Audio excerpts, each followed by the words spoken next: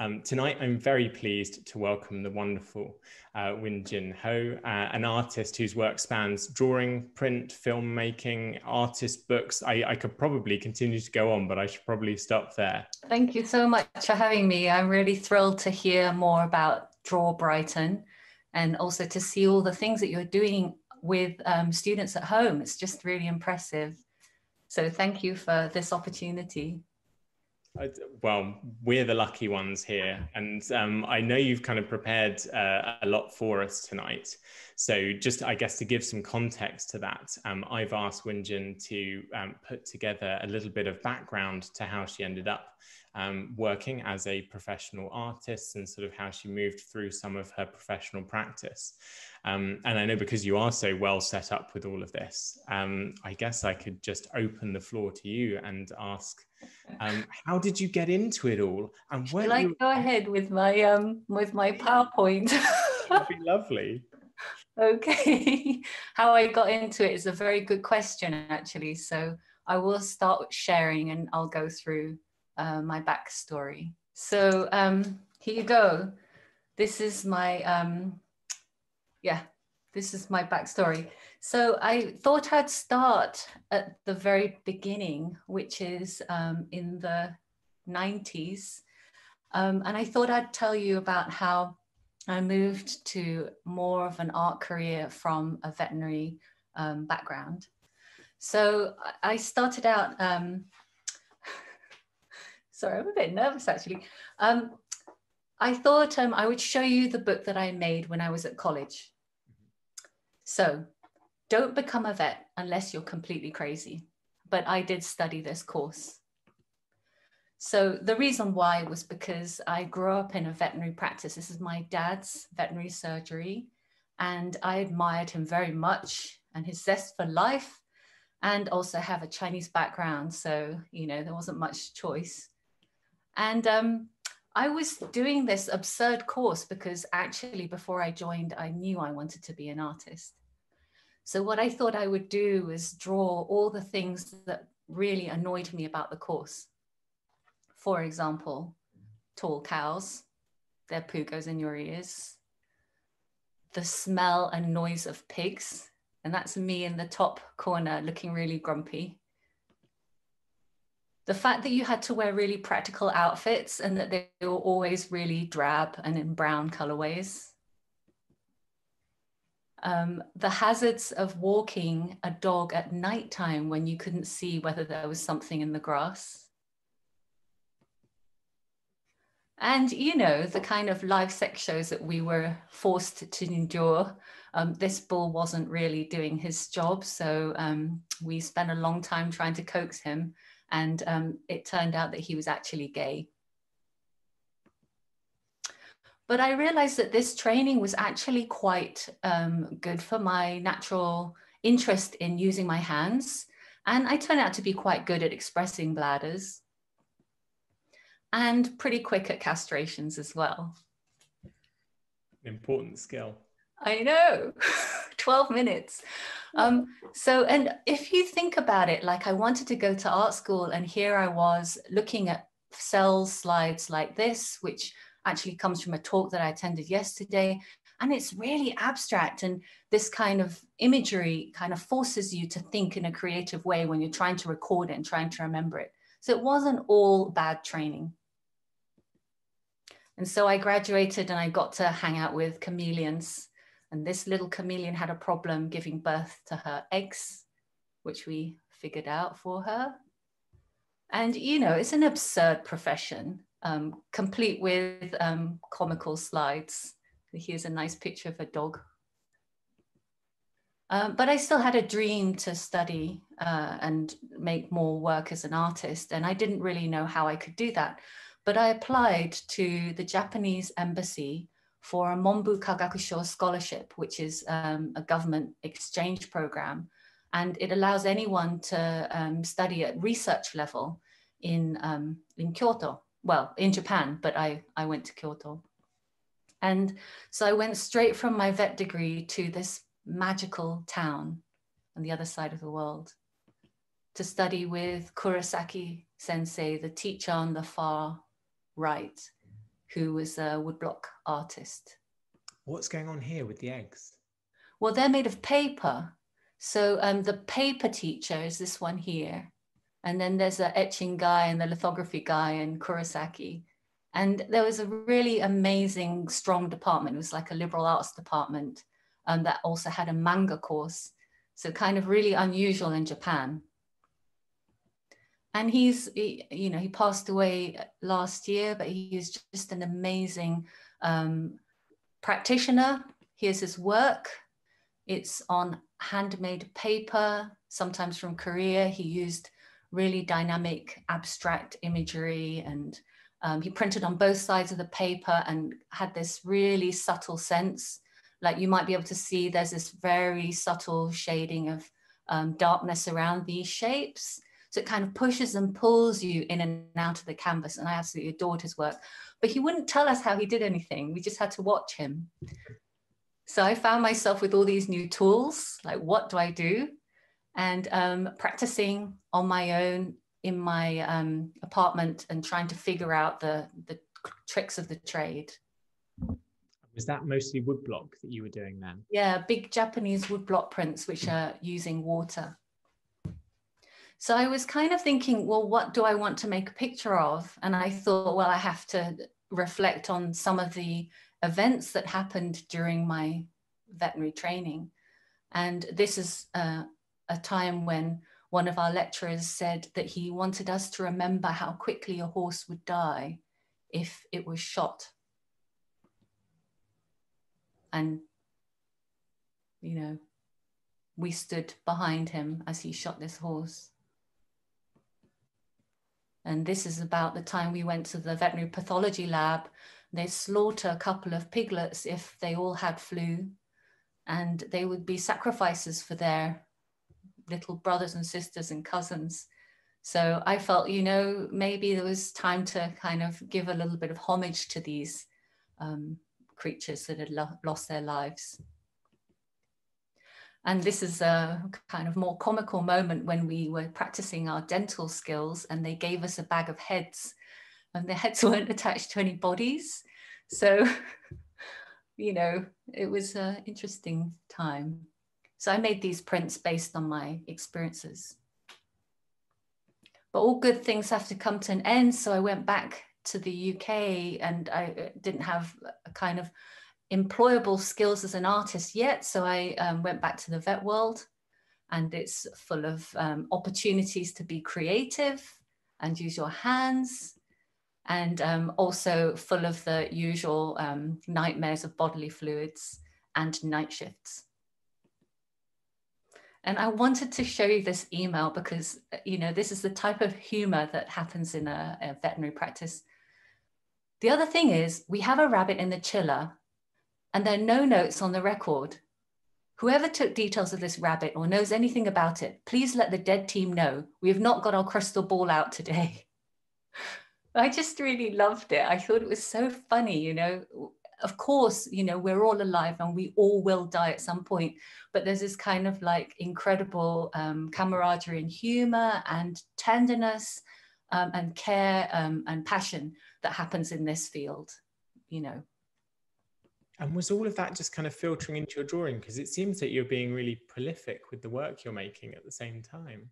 Yeah, I've always made as a practice outside of my work. So I've always worked, I've had a vet job for 20 years as part-time locum.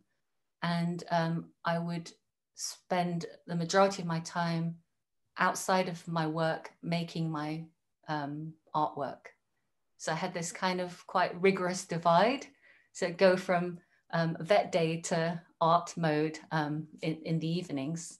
And a lot of the first work that I made was when I got a residency in a place called Print Space, which is near the Tate Modern, it's gone now, where we could go in the evenings. So I went in 3 evenings a week and made this work. So I made this prints of dead kittens that looked like they were dancing. And I wanted to pay homage to the fact that there were potential lives that had been cut short. And I know it sounds very kind of macabre and maybe sad, but at the same time, if we have this moment of pause to think about potential, they're not forgotten. And this also extends to babies too. My friend had, she lost a baby in pregnancy. And I started to think about souls and where the souls of children go if they don't get the chance to be born. So I made this series of prints called Baby, using etching techniques, my kind of, still loving printmaking, but at the same time, making imagery that chimed with my everyday experiences. But I think, Jake, you really wanted me to talk about how I got to like where I am now. And I realized I've got here through sort of creating my own art degree, which involved lots of different kind of experiences, different residencies. And I thought I'd take you through a couple of the residencies. I've been on a few more, but here's the Caldera Art Center, the first residency that really made a difference for me. And it's in the snow, and it's minus 20 degrees and surrounded by forest. And you're about 15 miles from the nearest town. You live in a little cabin surrounded by icicles, and there's nobody nearby, apart from maybe a couple of other residents. So I've had the first time in my life of just playing a lot, like jumping around in the snow, drawing with light, dancing, and creating narratives in the dusk. So imagining animals plotting murder behind the trees and kind of letting my imagination go. And I didn't have to be a printmaker, even though I had trained in technique. I could do anything I wanted. On a really practical note, for anyone that's watching that doesn't know a lot about residencies, I mean, how did you go about finding these and applying for them? There's a really good website called Res Arts, I think, or Res Artists, and they have a list of calls, and you have to be incredibly specific about why you want to go somewhere and what you want to do from it. But if you are, and you have a compelling conversation about it, then I think there's no reason why you shouldn't be selected. So because I was actually invited to be on the board of selection board for the next residency, this one here, Sitka Centre for Arts and Ecology, which I said I've grown up on a main road and I've lived in a city, and the wildest bird I see is like a crow. Please, can I go and experience elk and wilder animals and the kind of domestic pigeon? And they accepted my application. I think if you have this kind of strong narrative, it's very likely that you can do it. Residencies are very different depending where you go. So some of them will give you money to go. Others will only pay for your accommodation or your materials, or perhaps you have to fund it yourself. So I was super lucky because most of them would give me free accommodation, place to work, and maybe a tiny bit of materials or some kind of support, sometimes food. So it depends where you apply to. But you can imagine, like, working in a place like this, you really have a chance to reset your kind of routine. So this is Sitka, which is a printmaking studio by the sea in Oregon. And there's a beautiful press called the Ray Trails Press, and it faces these Sitka spruces. And if you climb the hill, this is what you see, is the Salmon River running down to the Pacific Ocean with Cascade Head, which is this, temperate rainforest. So very, very, very wet in the winter months, but beautiful in the summer. And of course, you imagine in a place like this, you can have your preconceptions blown away and you can start working in new ways. So, I mean, I was super lucky. I could draw and think and play, and I didn't have to necessarily make an output. Mm-hmm. And were these solo, or were you with a peer group there? The Sitka Centre was with 2 others, and Caldera was with 3 others. but they were dancers and writers and painters. So it was kind of really interesting. And in Sitka, there's a musician. So there's a recorder residency, a clay residency, printmaking and painting. So it's quite interesting, and you may not get on, or you may get on really well. So, but it's wonderful when you make little connections, but the emphasis is not on making connection. The emphasis is on you strengthening what you want to say and what you want to make. So I think that's good. Yeah. But some residencies I make a lot more, and I wanted to show you this one, which is another residency in Oregon. It's in a Native American reservation in the eastern part of Oregon, where it's kind of like a high desert. It's very, very, very hot there in the summer. And it's called Crow Shadow Press, with an amazing lithographic studio and a Tamarind master printer, who was Frank Jansen, this guy here. And then in 2017, Judith Bauman came in, took over, Frank retired. And I went there probably 5 or 6 times over a period of 12 years and made things, just thought about things, and sometimes made collaborative prints. So I would create a print and they would print it and publish it. But sometimes I just go and think and make things on my own. So I'd make my way there and then stay in the corner and just sort of respond to the landscape and make new ideas. So I'll just show you the very first portfolio I made was this series, which is influenced by the vet job. It's about animals and care and how they care for us as well, perhaps. They're kind of these strange animal guardians or spirits. And more recently, I made this animation, which is called Shadow Boy. I'm just going to show you an excerpt where I jump between frames, but I'm just really happy with it.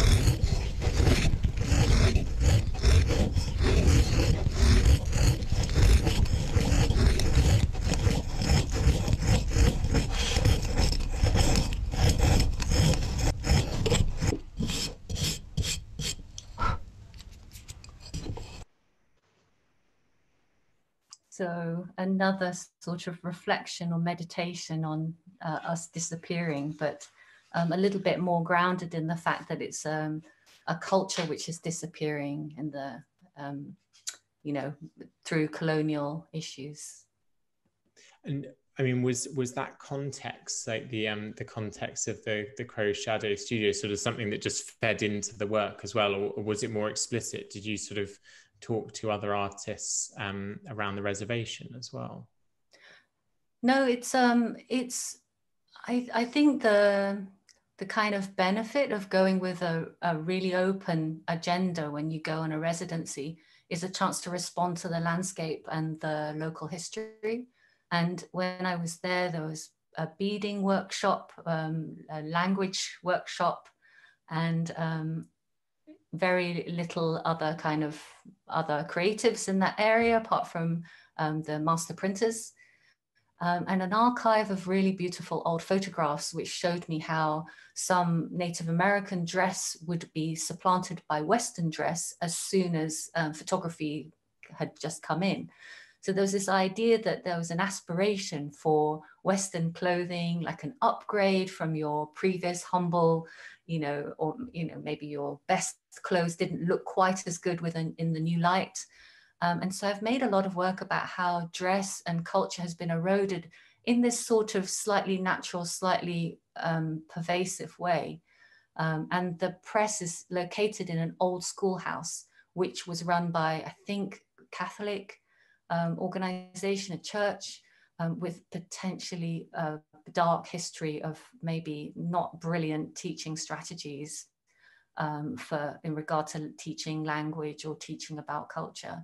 So there's a little bit of a dark past, and it's hard to not notice it when you're there if you're in an intuitive way kind of sensing the history about that location. These kind of things are really obvious to read when you're in that location.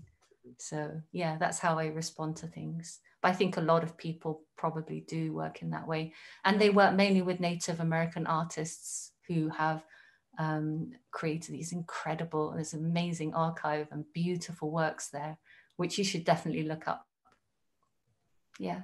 Fantastic. Thank you. Yeah. I want to talk about how, residencies aren't so sustainable.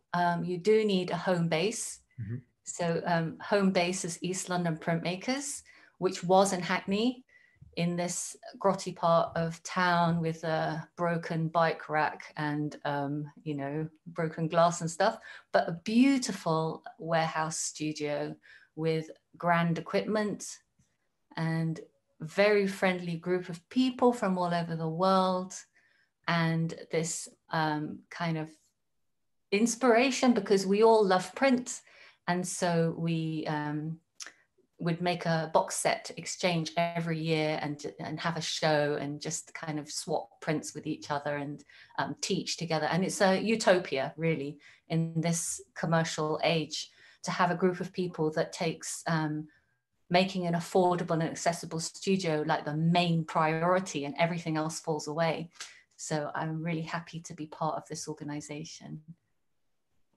Do you feel like that's being eroded in any way in East London at the moment? No, I think people are like small craft breweries and, makers. There's a really strong maker network in East London now, independent people kind of making things which are not available on the high street. There's a very strong pottery kind of, I think it's called Turning Earth. So there's a couple of areas where you can go and get pots fired. I think there's a fantastic book center. So I think, for fine art books. So I think we're having a mini resurgence because of over capitalism potentially. And we teach each other. So I learned to screen print there. It's my screen prints. I just thought I'd just show you quickly a series that I made in 2009 about identity. And it's really about how when people see each other's faces, they have no idea about the backstory. So I wanted to make masks that revealed instead of concealed your true narratives or your emotion or your identity. So that's are these about actual people, or are they projections, or are they you? I think almost everything is me. But there's loads of backstories. I mean, some of them are more universal. So, for example, Mask Fire has the purifying fire. The flames from the head are like the flames that come from the head of the gods that stand on the side of temples in Japan that purify the evil and the wicked. But there's the angel of death swimming down the cheek. So there's this kind of like symbolism that I've created.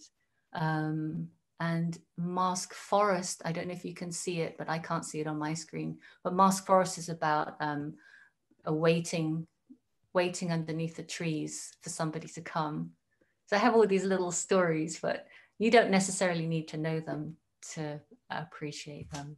or read them. You can read your own stories into them.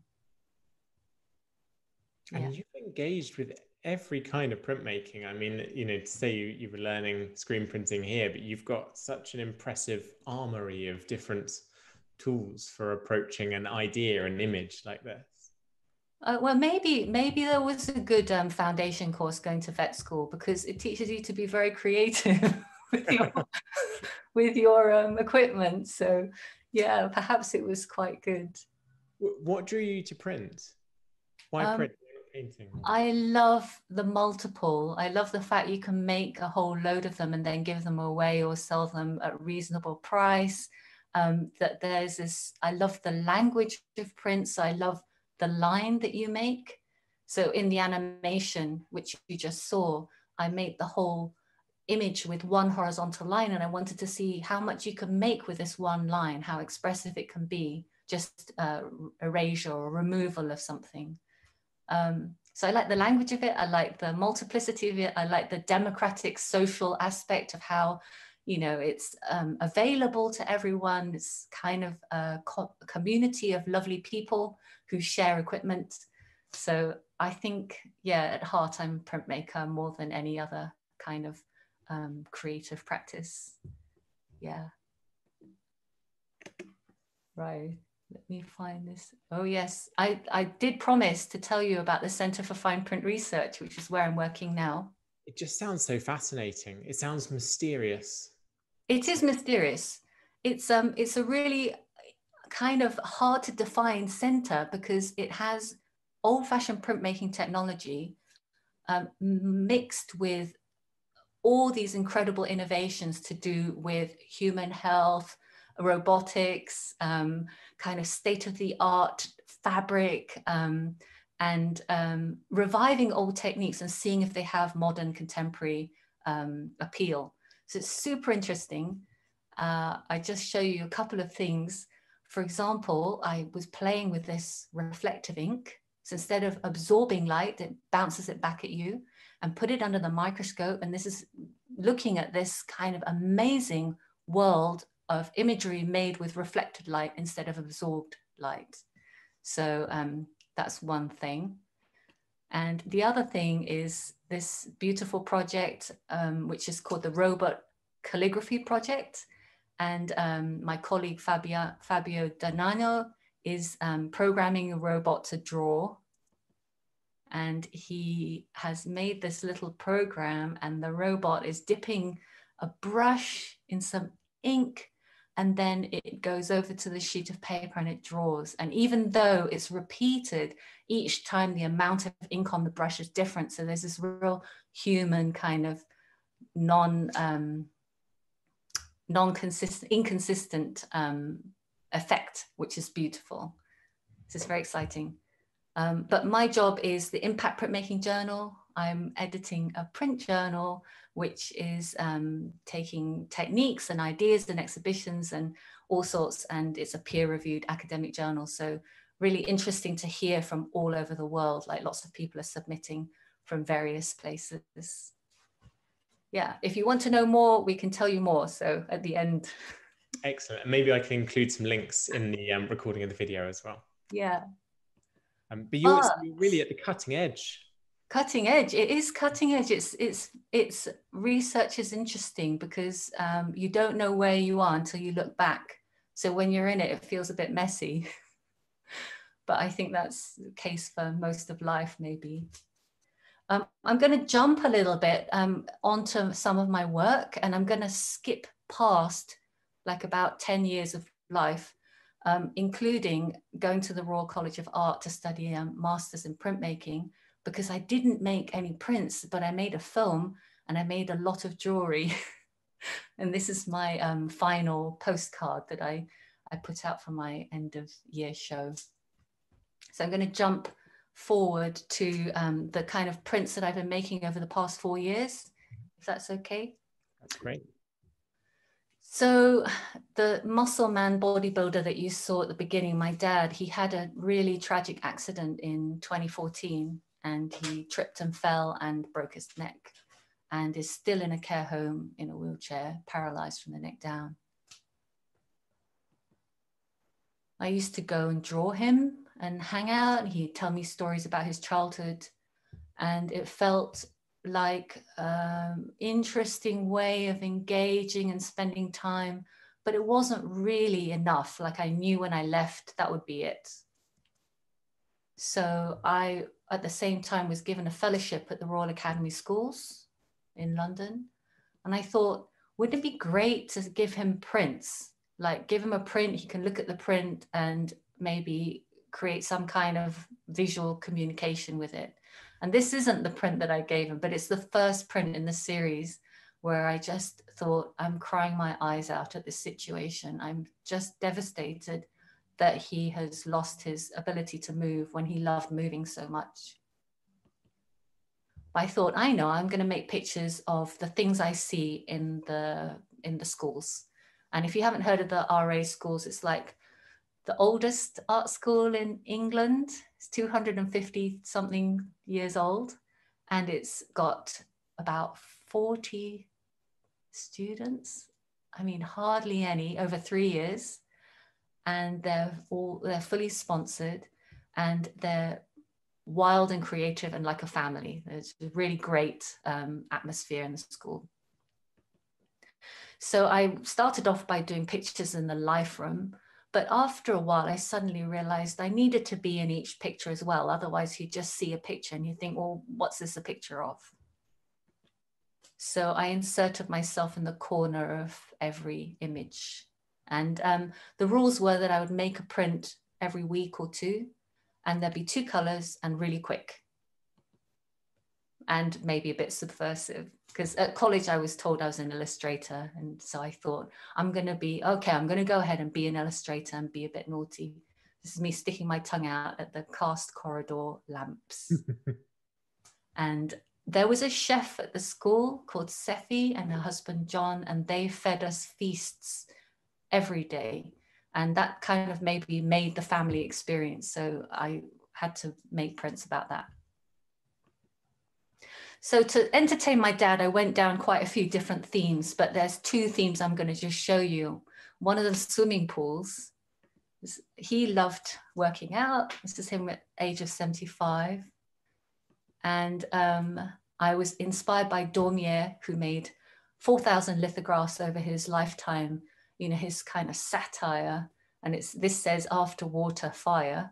But I just kind of love the everyday life observations. And I wanted to put myself in it. So I made pictures of the changing room at the ladies' changing room in the pool, and how everybody jumps out of the pool and immediately tries to reconnect with their mobile device to see whether anything's happened. And just show you how I draw. I just draw with a brush pen onto my block, and I don't really sketch, I just draw, and then I carve it away and it becomes a print. So I have very little planning, and I usually draw from memory, and I close my eyes and figure out how it feels to be in that space, and then I put it down. And I don't know if that's from practice or from being really short-sighted ever since I was a child. So I don't know if I had to always imagine what was going on around me. But this picture is about the mirror in the York Hall swimming pool and how it's very distorted. So when you walk past, you think you've transformed into a different kind of person. And very ironically, they made a new mirror, which this lady would just hang out in front of because it was so clear and crisp. So I saw this sign in the Olympic pool in Stratford, and I wasn't sure why it was there. It says this hair dries solely to dry your hair. Please do not use to dry your body or any other items. And then about 10 minutes later, I realized that this was the exact reason why there was a sign up. But it must be like a cultural thing, because none of the other pools in London have this situation. So it did make me laugh. And I wanted to make a print about how men are happy to show their armpits to the world, but women aren't. And well, I certainly don't normally show my armpits to very many people. And also how before COVID, you know, the humor of being in a really big shower area and then the other person who comes in chooses the one right next to you. So that's what this picture's about. Or about being in a crowded sauna in the Oasis pool in Soho, and how there's a lot of gossip going on. And I'm closing my eyes because really I want to close my ears. But yeah, this kind of humor. And the other thing we had in common was the vet life. So I made a lot of work about that. And it was reflecting about how animals are, especially dogs, are so loyal and caring and compassionate and goofy, and really the strongest bond that some people have within their family. So I wanted to kind of talk a little bit about that in these prints. So they start out with some of the funny things that happen in consultation rooms. And when you were making these, you were still working as a vet, is that right? Oh yeah, I made these ones when I was working at the PDSA in Romford, which is quite funny. But you know, then it's easier to remember what the space of somewhere was like. You can imagine like that lamp, that kind of, you know, those easy wipe lamps and the shape of a laptop. I kind of remember it, so it's easier to depict. And this guy was easier to depict, kind of remembered him. But the ladies of fiction. Is it something you do when you go home, to kind of put it all down straight on the lino block like you do? No, it's stored in my memory, but it's also stored in the shape of how things are. Like the PDSA in Romford was training us all to do ultrasounds, and I graduated exactly the time when it was optional, and now it really is mandatory. So they trained us, and then in came a tiny little hamster. And so I thought it would be really good to have a go, you know, and obviously the machine's a bit too big for this tiny thing. But I sort of remember how you go into a dark room, you have to have the cord of the ultrasound probe like round your body, and you can remember the twist. You want to look at the screen, but you also want to look at the animal, and you're in a very small space. So I kind of drawing what I feel. So this is the sensation of what it's like to be in this space and time. And the kind of depiction of the hamster and the two people cradling it is also very influenced by like looking at a million pictures from the Renaissance about baby Jesus and Mary and Joseph. So it's this kind of, I do have lots of historical references because you know, they did the really good depictions of light and darkness and tenderness and care. So there is some sort of like knowing construction, but it comes from memory mainly. This is the hamster. And the same again with the care on the tiny little guinea pig, and how we give the same amount of attention to guinea pig as we do to a bigger animal. So, but because it's from memory, look, I've got no feet, I've got no body in this. It just, it's sort of, it's a fake space. This is about the cesareans. French bulldogs can't really give birth on their own, so they have to have a cesarean. And this is about the day that two cesareans came in at exactly within 10 minutes of each other. So we went to do both at the same time. You've got a chain of nurses coming in because you have to take the puppies and make sure they start breathing really quickly. So it's very, and just to remind my dad of all the bad things about about the vet job, so he doesn't miss it, you know, too much. It's like the fear of having your finger taken off, or maybe worse. Yeah. So I just want to kind of end. I mean, I've sort of maybe running late, but I want to end with some of the prints that I've made in the past year about the pandemic. That would be great. And actually, just quickly for those that are watching at the moment, if you have any questions, do feel free to type them now, so that then we can visit them straight after this as well, just to keep in time. So by all means, do type a question, and I will put it to Wuon-Gean straight after. So anyway, thank you. Yeah. So it's been quite a 10 months, hasn't it? It has, hasn't it? So yeah, the idea, I just worried that I was a super spreader and that I couldn't, you know, I would feel completely fine and unwittingly kill various people just by being near them. But I'm quite happy in my own company before. I used to spend a lot of time on my own.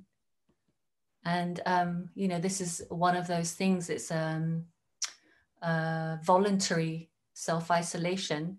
So I depicted myself inside a thing that looks like a cardboard box from Amazon, having gone in, keeping my, you know, looking up to the sky for deliverance from this terrible situation.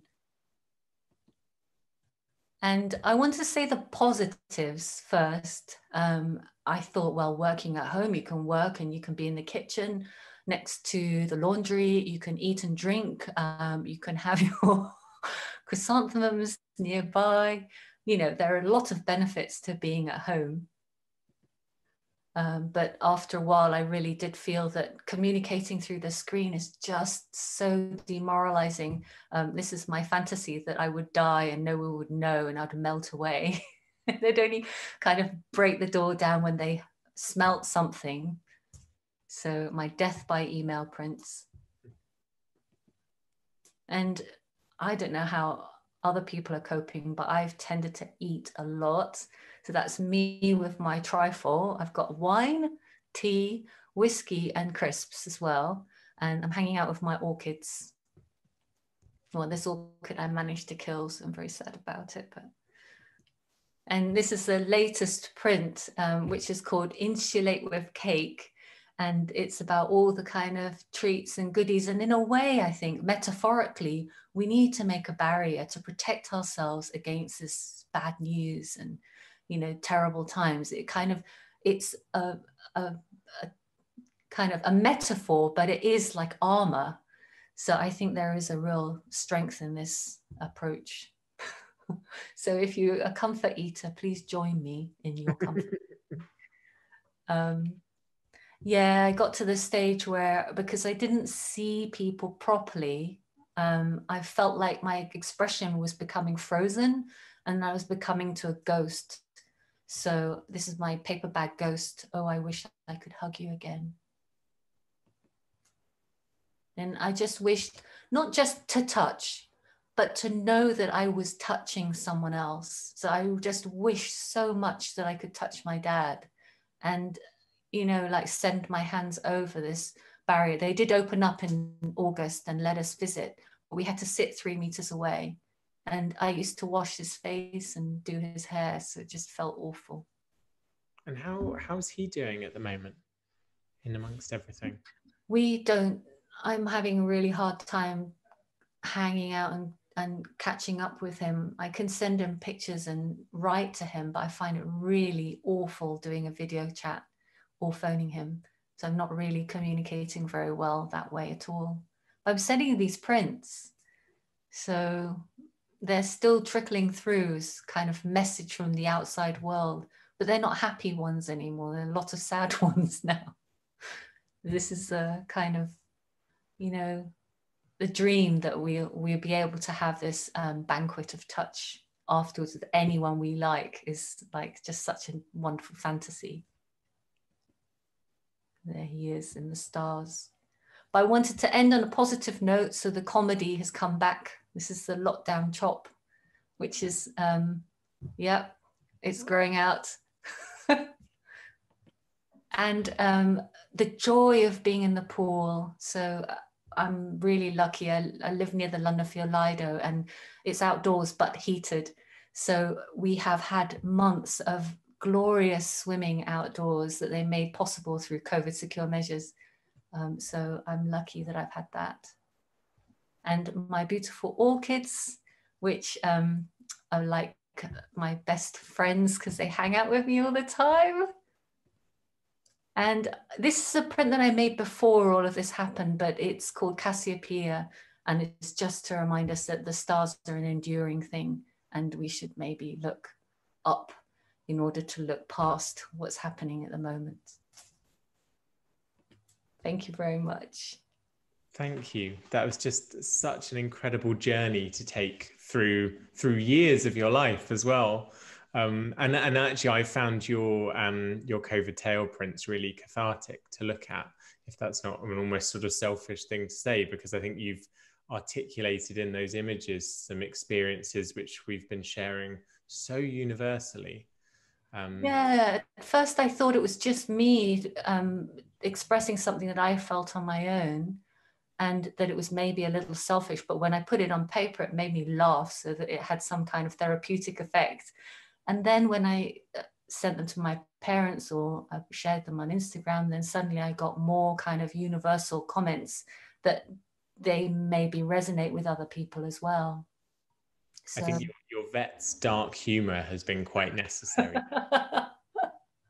It is maybe quite good training, because I mean, you have to be brave and bold. You have sometimes the most awful tragedies happen, like awful. There's no laughing about it. It's absolutely awful. And then you have to make that go away because you tried and something didn't work, and then go in with a puppy and be really, really jolly and bright again. So I think because we don't have kind of therapy, we just laugh about it or eat a lot of cake. Some good coping mechanisms, I think. No, some people have asked some questions, so thank you everyone that's put those questions. Do feel free to put more as well for anyone that's still typing. But I did actually have a couple of questions that I wanted to fire at you, if you don't mind. It's been really exciting to kind of see your route, because it hasn't been conventional, and I'm not sure whether anyone really has a conventional route into the arts. But I think the notion that one should start with a degree in visual arts and then move to an MA in visual arts and then sort of move into professional practice at those particular stages, I think is probably something that needs more widely debunking. And it's been great to see your journey as a vet, but then also through the residencies, sort of in different routes. One thing you said earlier was that it was commented that you were an illustrator, and I know that sometimes that's sort of almost used pejoratively sometimes to, I don't know, to kind of criticize somebody's work. I just wondered if you had any relationship to that idea of being an artist or having an identity as an illustrator or a printmaker, those kind of artist identities, how you felt about that. Yeah, that's a good question, because it is seen as slightly lesser than fine art. And I went to Royal College when it was in the middle of postmodern grey, photographic, little bit of fluorescent, kind of very, very, very minimal approach. And I realized I wasn't cool enough. And I was 20 years too old, you know, like it's just not, it wasn't my cup of tea. So in a way, leaving the Royal College made me embrace my folk art roots, because I started printmaking, making lino cuts on the kitchen table at the age of 12, because I learned how to make a lino cut at school. So, you know, I went back to what I really wanted to do from the bottom of my heart, rather than feeling like I had to do something because it was considered more valuable in the fine art world, with more, more value, more prestige. But I think illustrators, especially the illustrators that I know, are amazing. Like my friends James and Kat in Edinburgh, and Ginny and Aberystwyth, and they're just amazing. They just work quickly with amazing visual puns and incredible speed and great composition. I mean, these are all things that we should cherish, really. Absolutely. Yeah. So just to kind of put a couple of the quick questions that people have asked. Sandrine asked when you actually stopped working as a vet, but it wasn't that long ago, was it? I'm still working at a local clinic now and then on Saturdays. So Because it's really wonderful to see real people. It's really amazing. And it's, I didn't realize, but I really, really value parts of the job. I find it very stressful and difficult sometimes, but I think there are really amazing things about it. The team is so nice, and it's lovely to cuddle a puppy now and then.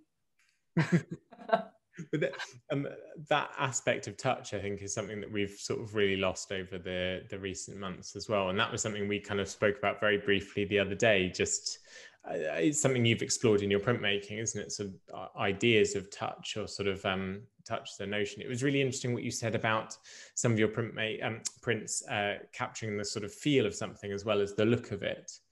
And I mean, over kind of the last 10 months, has being able to make prints been any kind of surrogate for other forms of kind of contact, do you think, or is it just not related? I wonder. I mean, I think a lot of people got into the garden, or did, you know, like when baking, making sourdough, that sort of desire to move your hands and get them immersed in something that's different from a computer screen. I mean, yeah, perhaps, but I guess I made with a frenzy, because it was like a, you know, an expression. But I also gained 100 hours a month from not commuting. So this work has happened, you know, still in the evenings and on the weekends, because of just not spending all this time traveling to and fro. It's very good. Yeah. I'm glad there have been some benefits to this removal of things that we did in the previous world that involve touch, like having to sit on a tube next to a million other people. I mean, it's really good we don't have to do that anymore. And at least the shower closeness is going to be reduced as well in the near future, at least. Yeah. Yeah. Some people have got some quite specific questions. So Pooja actually asks whether you have a life drawing practice, because I guess at Draw we do a lot of life drawing, but is that something you've done much of before? I love life drawing, but haven't been recently. I would love to join. And especially when you said you have 120 people and you're doing it online, it sounds brilliant. So I would love to join you. Lovely. Yeah. Excellent. I'll make sure you can. It's very strange to be present in time with the model, so you know that they're posing on a screen somewhere else, but not present in space. It's a different experience, but a wonderful one. Great. There are a lot of messages of thanks and enthusiasm, which I will save and pass on to you. So thank you, everyone that's added those things in. Some people have asked whether we're recording this talk. We are, and we will make it available to everybody via our YouTube channel afterwards. And there will be the opportunity to go to the imaginary pub shortly. So in a few minutes, I'm going to share the link, and we're going to be going to that imaginary pub, which is basically a Zoom meeting in which we can all feel a bit more informal and relaxed at 8:10. So I'm going to share that link shortly. Otherwise, I think we've covered most of the questions that people have had. I mean, is there anything that you wanted to leave us with as kind of a thought for, because a lot of people that are watching have a personal practice of some kind, drawing, there are particular printmaking enthusiasts here. You've been really prolific, it seems, over COVID, and I think some people have, some people haven't. Have you got any thoughts on how to engage positively with such a difficult time as we're going through your artwork? Are there any tips that you could share with anyone of attitude or practice? I think that's really hard, because sometimes, you know, you feel clogged down by treacle, and it's really hard to make and really hard to think clearly. And I don't think you should feel bad if, like, what's happened to your practice has just gone out the window. And it has happened to me in the past. I've had periods of time where I haven't made anything. And when that happened a while ago, somebody said to me that you should embrace everything you make, even if they're your ugly ones, like your ugly things. Because in a way, like, sometimes you stop making because you you feel like something that you make should be better than it is, and or that it should, maybe it should reflect what we're living in, or maybe it should be a true expression of something that you really think, and you feel inhibited because your technique isn't the right technique, and you know, it's really stressful. I would say like not to worry about those things. I'm just lucky because I was in this cycle of making postcards before this happened, so it was portable and easy to do at home.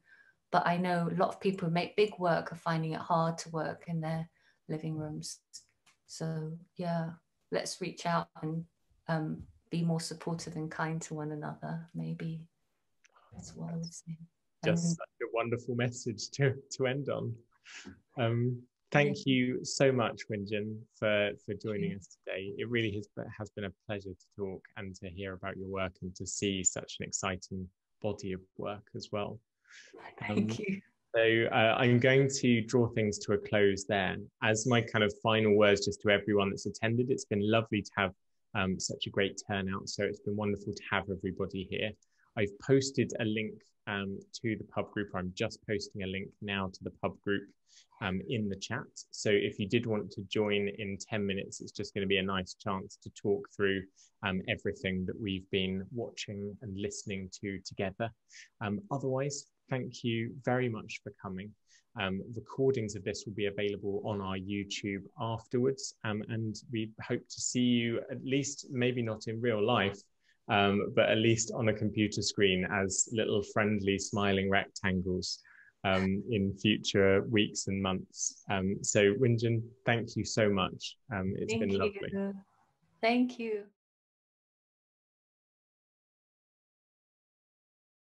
I hope that you enjoyed this talk.